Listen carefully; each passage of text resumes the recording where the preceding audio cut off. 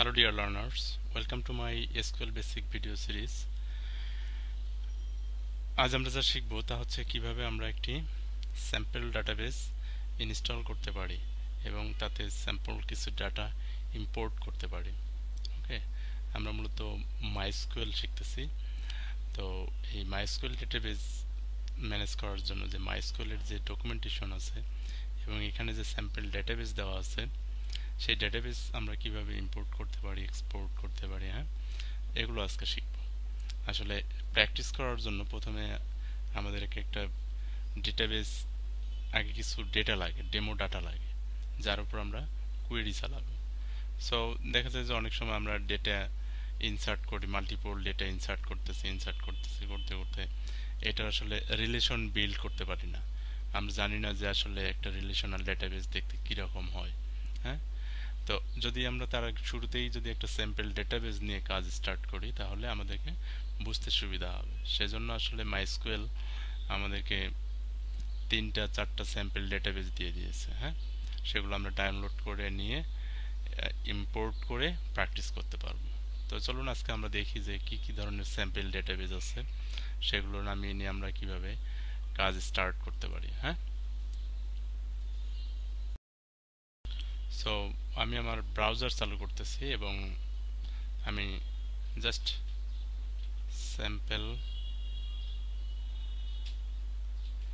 mysql sample database, ওকে, এটা লিখলেই আমরা দেখব যে employee/en, হ্যাঁ, এমপ্লয়ি নামে একটা ডেটাবেস আছে, শাকিলা নামে ডেটাবেস আছে এবং আমরা আরও পাবো যে ওয়ার্ল্ড নামে ডেটাবেস আছে।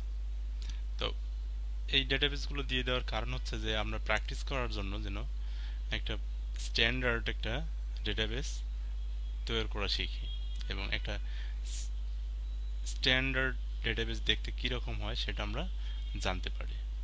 সো আমি যদি প্রথম লিঙ্কে ক্লিক করি, এখানে আসলে আপনারা পাবেন যে এটা কেন করা হয়েছে এবং এর একটা ইন্ট্রোডাক্টরি দেওয়া আছে। তো ইনস্টলেশন বাটনে যদি আমরা ক্লিক করি তাহলে এখানে এমপ্লয়ি ডিবি অন গিটহাব নামে একটা লিঙ্ক পাবেন।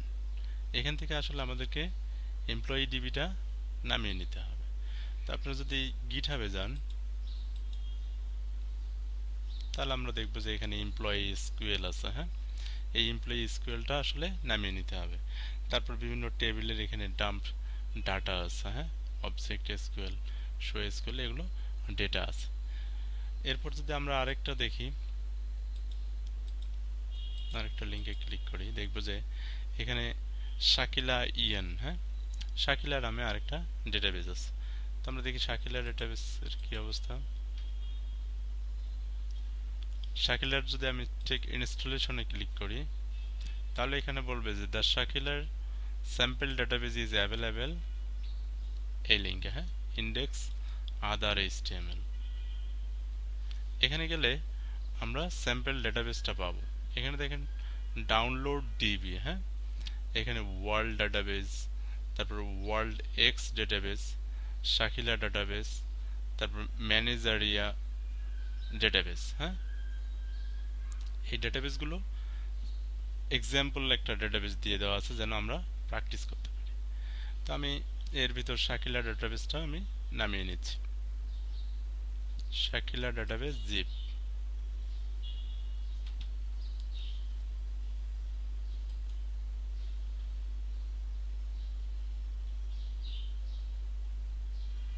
ওপেন ফোল্ডার,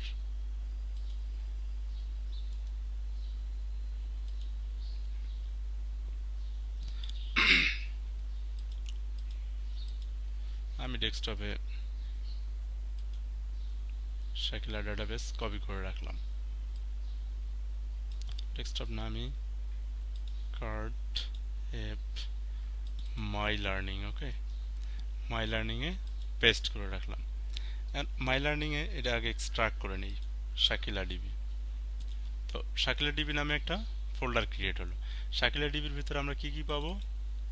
শাকিলা ডিবির ভিতরে 3টা ফাইল দেখতে পাচ্ছি, শাকিলা এমডব্লিউবি, শাকিলা ডেটা এসকিউএল আর হচ্ছে শাকিলা স্কিমা এসকিউএল। ওকে, তো স্কিমা আর ডেটা কি এগুলো আমরা একটু পরেই দেখতেছি। সো এখন আমাদেরকে কি করতে হবে, এই ডেটা ইম্পোর্ট করে নিতে হবে, স্কিমাটা ইম্পোর্ট করতে হবে এবং টেবিল ইম্পোর্ট করতে হবে। সেটা আমরা আসলে কিভাবে করব সেটা আগে দেখি। হুম, তো আমি ব্রাউজারে যাচ্ছি, এখান থেকে আমার আগেই জ্যামস চালু করা আছে। হ্যাঁ, আপনারা ব্রাউজারে পিএসপি মাইটবিন লেখার আগে, লোকাল হোস্ট পিএসপি মাইটবিনের আগে শিওর হয়ে নেবেন যে আপনাদের জ্যাম্প চালু আছে কিনা। তো আমার দেখবো যে এখানে জ্যাম্প অলরেডি শাকিলা নামে ডাটাবেজ আছে। আমি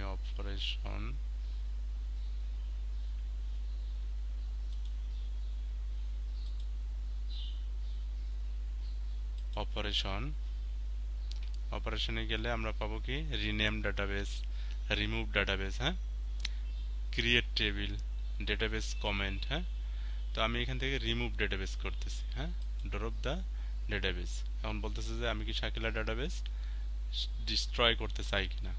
সো ওকে, হ্যাঁ, আমি শাকিলা ডাটাবেস ডিলিট করতেছি। তো এই শাকিলা ডাটাবেজের আমরা যদি শাকিলা নিউতে ক্রিয়েট করি, আমি শাকিলা নামে আরেকটা ক্রিয়েট করে নিলাম, SAKILA, শাকিলা ক্রিয়েট। ওকে, এখন আমি যদি স্কিমাটা দেখেন ইম্পোর্ট করতেছি, ইম্পোর্ট করব, চুজ ফাইল। তা আমরা কোথায় রেখেছি, এফ ড্রাইভ মাই লার্নিং। ওকে, এখানে শাকিলা ডিবি নামে স্কিমা। প্রথমে আমাদেরকে স্ট্রাকচার স্কিমাটা ইম্পোর্ট করতে হবে, তারপর ডাটা ইম্পোর্ট করতে হবে। স্ট্রাকচার কি সেটা যদি আমরা ফাইলটা যদি নোটপ্যাডে ওপেন করি, তাহলে আমরা দেখব যে এখানে ক্রিয়েট টেবিল যে কমান্ড আছে সেটা, এবং আপনার অল্টার টেবিল এবং কি অ্যাসাইনের যে কোয়েরিগুলো আছে সেগুলো এখানে দিয়ে দেওয়া আছে। মূলত এটা স্কিমা স্কিমা ডিফাইনের জন্য এটা আছে। সো আমি এটা ইম্পোর্ট করতেছি, শাকিলা স্কিমা গো। তাহলে এখানে আপনার ইরর পাবেন। ওকে, আমি জাস্ট এখান থেকে বের হয়ে আসতেছি। এই টেবিলও আমি ড্রপ করে দিলাম।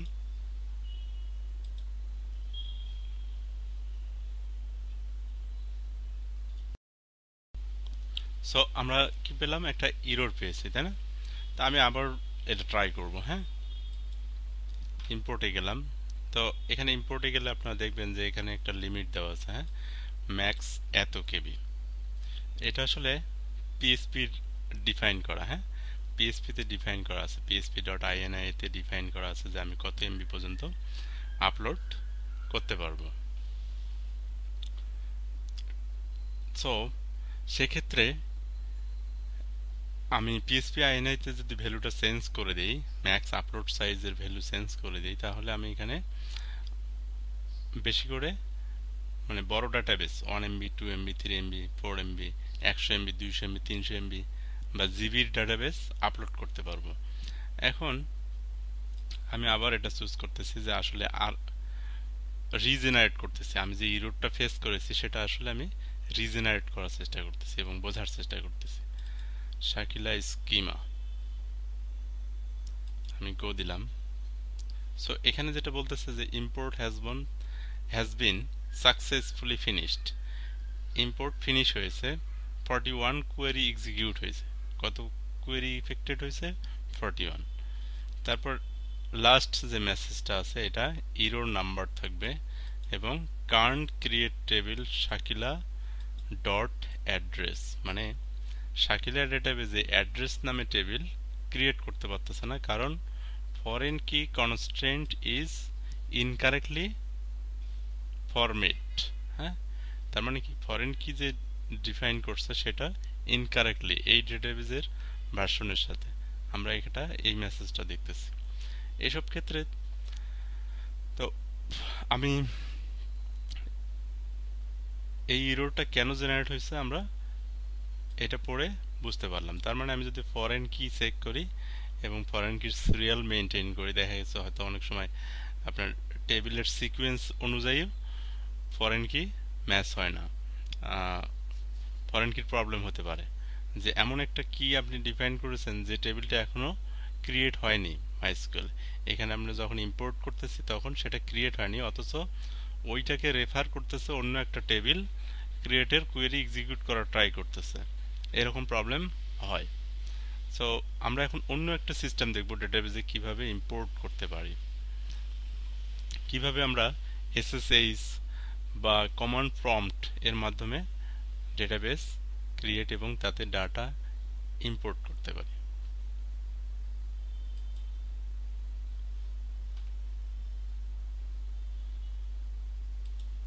আমি শাকিলার database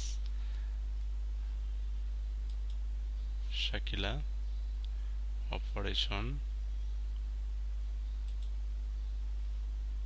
drop the database drop, আমি ড্রপ করে দিচ্ছি।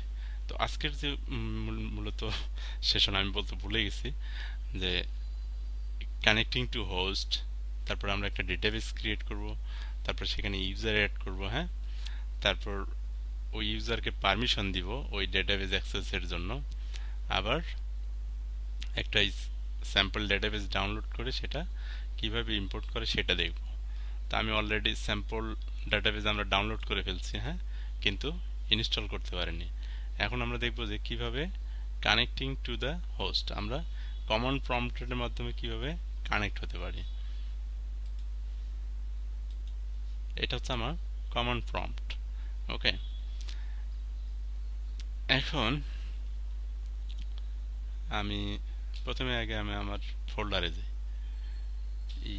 ef cd my learning, okay, cd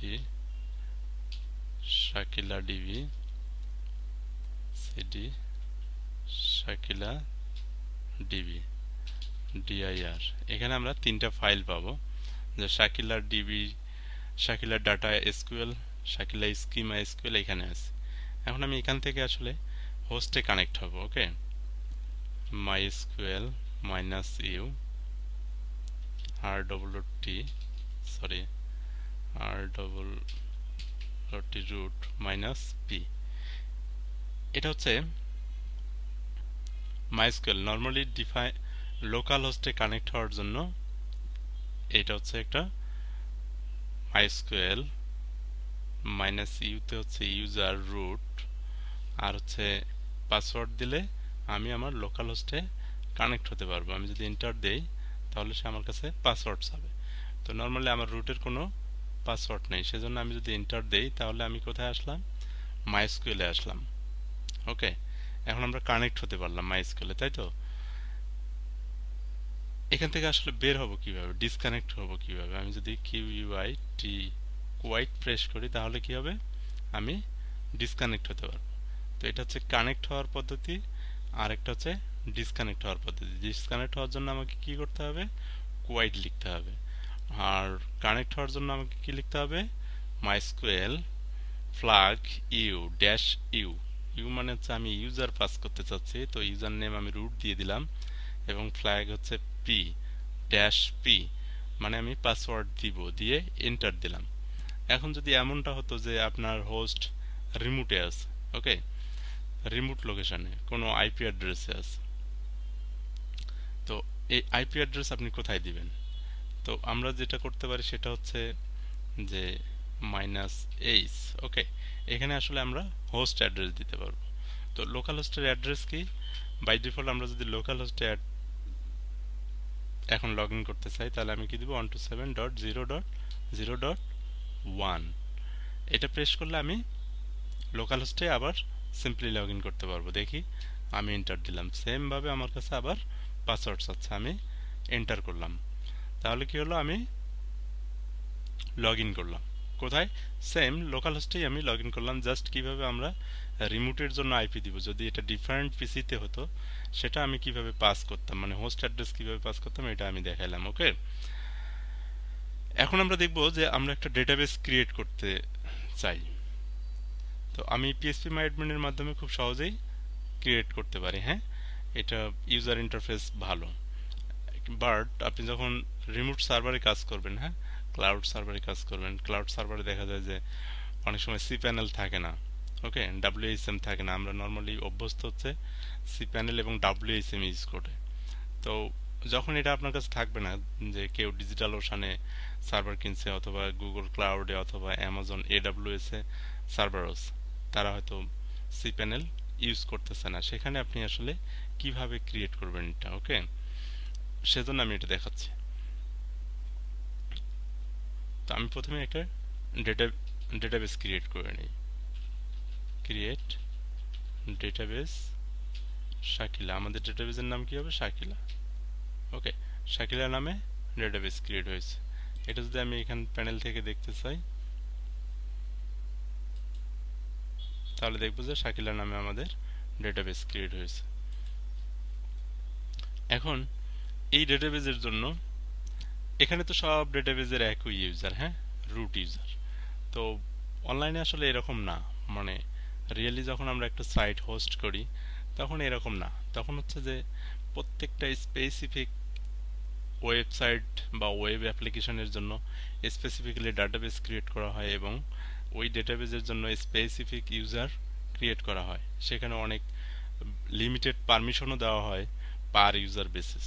দেখা গেল কোনো একটা অ্যাপ্লিকেশনে একটা ডেটাবেস ইউজ হবে, সেখানে খুব বেশি অপারেশন করতে হবে না। দেখা গেল ওই ইউজারকে শুধুমাত্র ইনসার্ট, আপডেট এবং ডিলিটের পারমিশন দেওয়া হয়েছে, অন্য কোনো পারমিশন নেই। রুট ইউজারে হয়ে ওখানে ডাটা ইম্পোর্ট করা হয়েছে, কিন্তু ওই অ্যাপ্লিকেশনের মাধ্যমে শুধুমাত্র এই তিনটা অপারেশনে করা যাবে। সো সেই ক্ষেত্রে আমি ইউজার কিভাবে ক্রিয়েট করব? আমি যদি ক্রিয়েট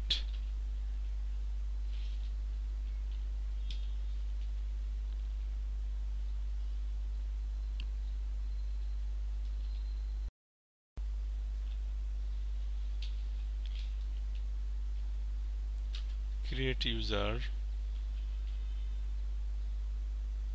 চৈতন্য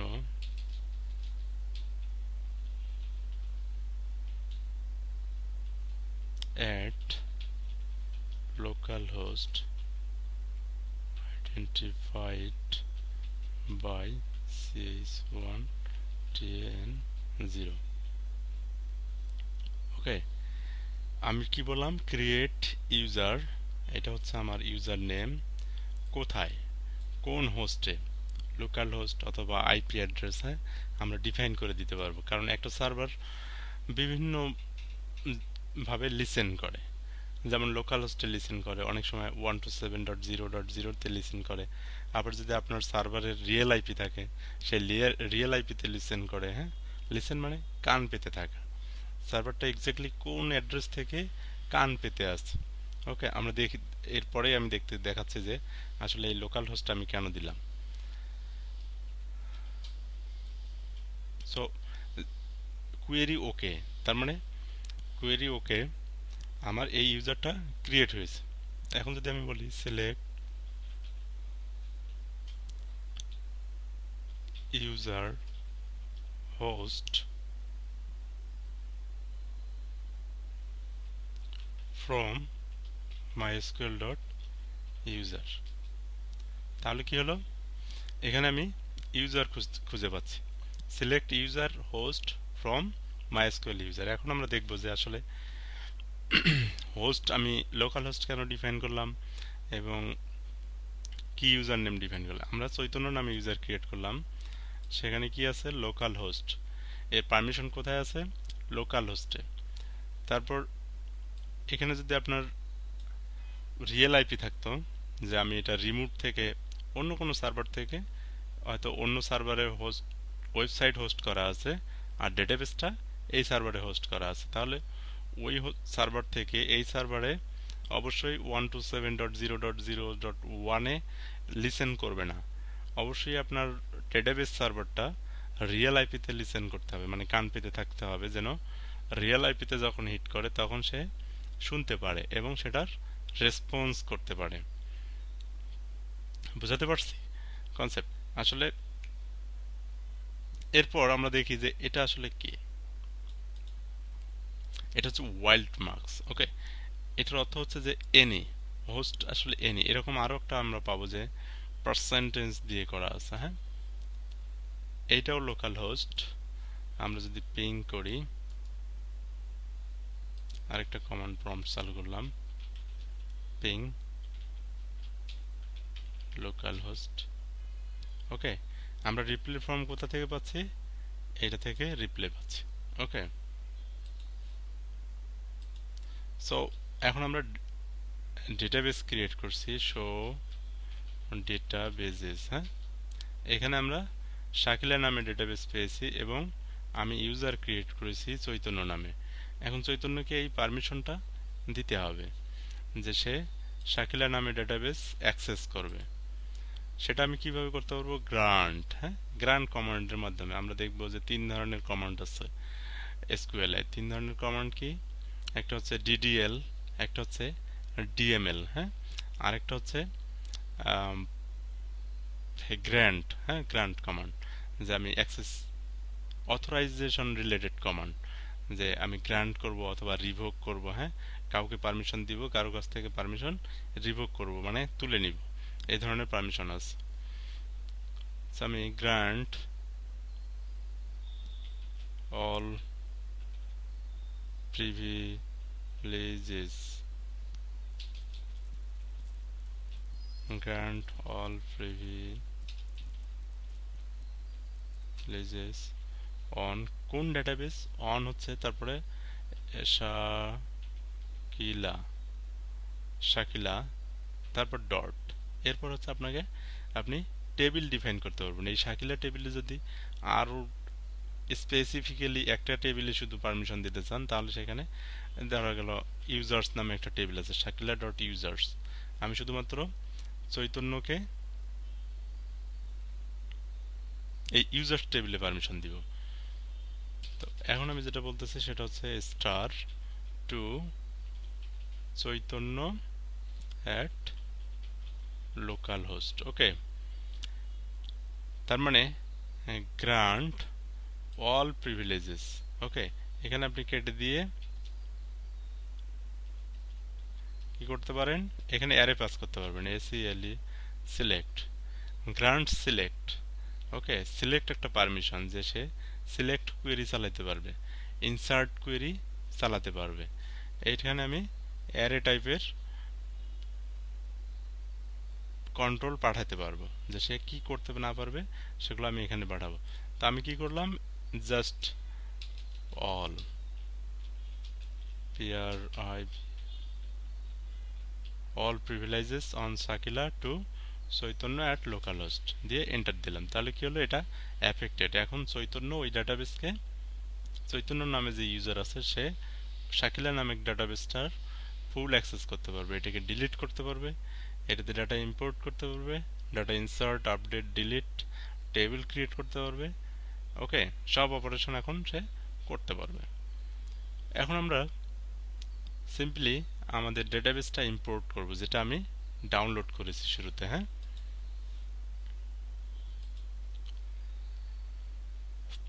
সো পারমিশন দেওয়া শেষ, আমি জাস্ট ফ্লাশ প্রিভিলেজেস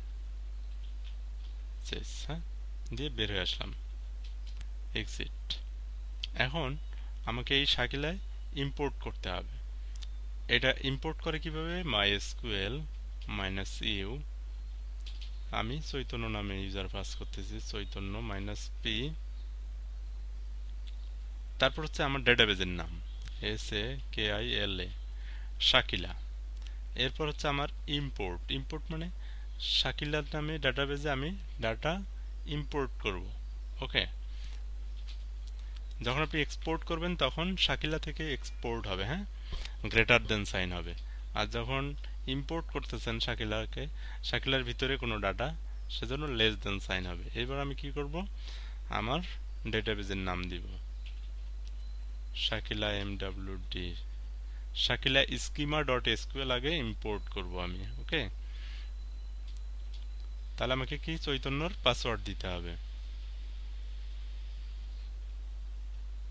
আমি চৈতন্যর পাসওয়ার্ড দিলাম। সো ডাটাবেস মানে আমাদের স্কিমা ইম্পোর্ট শেষ। আমরা কি শিখলাম? স্কিমা কিভাবে, স্কিমা বা ডাটা বা ডাটাবেজে ডেটা কিভাবে ইম্পোর্ট করে।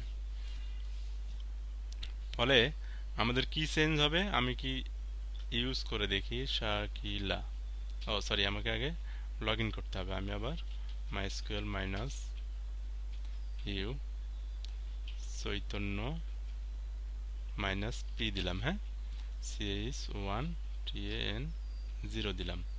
তাহলে আমি আবার mysql প্যানেলে লগ ইন করছি। এবার যদি আমি বলি শো ডেটাবেজেস, হ্যাঁ, তাহলে আমরা কি দেখতে পাচ্ছি? ইনফরমেশন স্কিমা, শাকিলা এবং টেস্ট। তার মানে ওগুলো সবগুলোর ওনার আসলে রুট।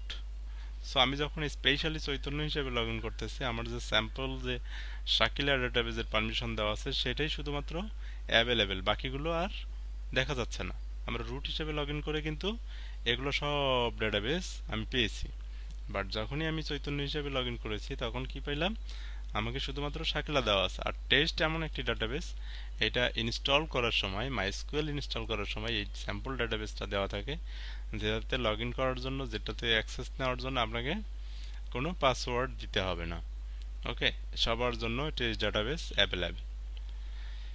সো আমি এখন ইউজ শাকিলা শাকিলা দিলাম, হ্যাঁ, তারপর শো টেবিলস দিলাম। তাহলে আমরা স্কিমাগুলো নিয়ে নিয়েছি অলরেডি। আমাদের এখানে অনেকগুলো টেবিল ক্রিয়েট হয়েছে। যে অ্যাড্রেস টেবিল আমরা ইম্পোর্ট করতে গিয়ে প্রবলেমে পড়েছিলাম আমাদের পিএসপি মাই অ্যাডমিন প্যানেল থেকে, সেটাও কিন্তু আমরা ফেস করিনি কমান্ড প্রম্পটের মাধ্যমে, তাই না? তাহলে কমান্ড প্রম্পট ইউজ করলে ইজিলি অনেক ভালোভাবে কাজ সম্পন্ন করা যায়। এবং আপনার যে এই ব্রাউজারে যদি কোনো লিমিটেশনও থাকে, তখন আপনি সরাসরি সার্ভার থেকে যদি এসএসএইচ এর মাধ্যমে আপনি যদি ডেটা ইম্পোর্ট করতে চান, তাহলে ইজিলি করতে পারবেন। এখানে তখন আর এই লিমিটেশন থাকবে না। এটা আসলে ব্রাউজারের আপলোডিং স্পিড, যে কি পরিমাণ ডাটা আপলোড করতে পারবেন, এটা পিএসপি দিয়ে ডিফাইন করা আছে, যার কারণে আপনি পারতেছেন না। বাট আপনি যখন শেলের মাধ্যমে বা এসএসএইচ এর মাধ্যমে বা কমান্ড প্রম্পটের মাধ্যমে করবেন, তখন এই লিমিটেশনটা আসলে আর কাজ করবে না। এটা শুধুমাত্র ব্রাউজার লেভেলের। ওকে, এখন আমরা দেখি যে সিলেক্ট স্টার ফ্রম অ্যাক্টর, তাহলে কি হলো? 0.0 সেট, এমটি সেট রিটার্ন করছে। এই সেটে কোনো ডেটা নেই। তাহলে আমরা এখন কি করব? ডেটা ইম্পোর্ট করব। ওকে, আমি আবার কি আমার মাইস্কুয়েল প্যানেল থেকে বের হয়ে আসলাম। আমি এবার কি করব? ডেটা ইম্পোর্ট করব। সো আমি সেম কমান্ডটা নিচ্ছি, হ্যাঁ। এখন কি? শাকিলা ডেটা এসকিউএল, হ্যাঁ, এটা আমি ইম্পোর্ট করতেছি।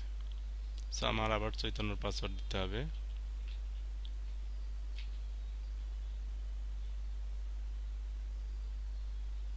আমার ডেটা ইম্পোর্ট শেষ। আমি আবার লগ ইন করে দেখি যে ডেটা ইম্পোর্ট শেষ। আসলে আমরা ডেটা এখন পাই কিনা ডেটাবেস থেকে। আপেরও প্রেস করতেছি।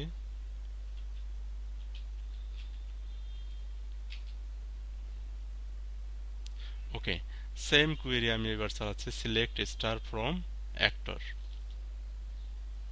ও, নো ডেটাবেস সিলেক্টেড। আমি ইউজ শাকিলা দিয়ে নিলাম।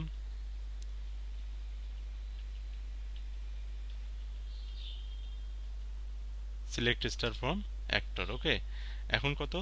200 রো রিটার্ন করেছে। তার মানে প্রত্যেকটা টেবিলে এখন এরকম ডেটা আছে। এখন যে ডেটাগুলো নিয়ে আমরা কাজ করতে পারবো। সো আমি আবার ডকুমেন্টেশনে যাচ্ছি যে আজকে আসলে কি কি করা ছিল। কানেক্টিং টু হোস্ট, এটা নিয়ে আমরা কথা বলেছি। ডেটাবেস, ক্রিয়েট এ ডেটাবেস, এটাও আমরা কথা বলেছি। এবং অ্যাড ইউজার, এটা এটা নিয়েও কথা বলেছি। এবং ইউজার একটা অ্যাড করেছি চৈতন্য নামে। তারপর হচ্ছে গিভ পারমিশন, আমরা চৈতন্যকে পারমিশন দিয়েছি, যদি স্পেসিফিক পারমিশন দেওয়া হয়নি, আমি এটা নেক্সটে দেখাবো। তো অল পারমিশন দিয়ে দিয়েছি। এরপর হচ্ছে স্যাম্পল ডেটাবেস ডাউনলোড এবং এটাকে আমরা ইম্পোর্ট করে দেখেছি, তাই তো। সো আপনারা অবশ্যই সাবস্ক্রাইব করতে ভুলবেন না এবং thanks for watching this video.